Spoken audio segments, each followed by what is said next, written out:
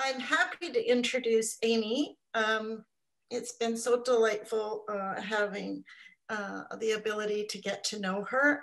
Amy is one of the founding members of DAI, and we're going to have Amy speak a few words. So Amy, please take it away.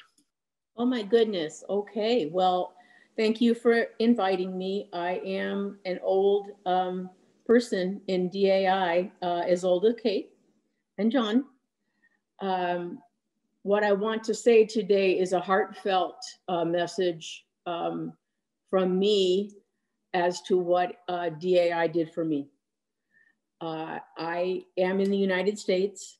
What I have done as far as politically actively, I have worked on the national level with the Alzheimer's Association as a national advisor, and I also currently work for the Association of Frontal Temporal Dementia. You all try to say that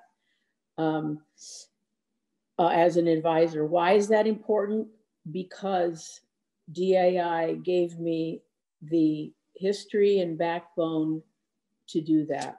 I started way back when with Richard Taylor, whom many of you either knew or know of, in a support group with him. Kate and John were there also. And if someone else is here that was there, I apologize. What it did was make us people.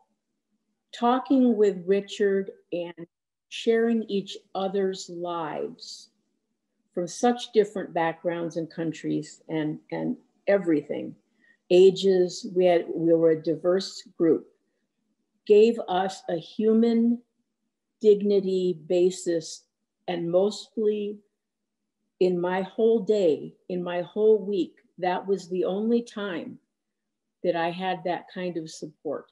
And we do a lot of talks about isolation and the like. This was my experience where I could be positive and feel good about myself, was with these people. And my viewpoint is that was the beginning of DAI. It was how people felt, how it made us feel that we could go on and do the work. And I'm a way minor worker here, way minor compared to the others. I did state what I've done just because this was our background. Many of you know that Richard died. He died of cancer. He was a big influence for me as far as kindness.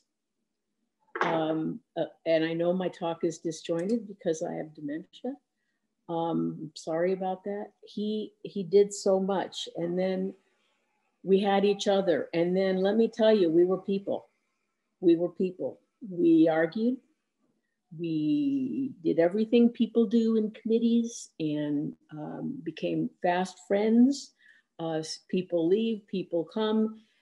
We were allowed to be people, not people with dementia, other than that was a fact, but mostly we were people. And I had the kind of support that, you know what, it saved my life a couple of times, being with that group of people that were caring and loving and smart.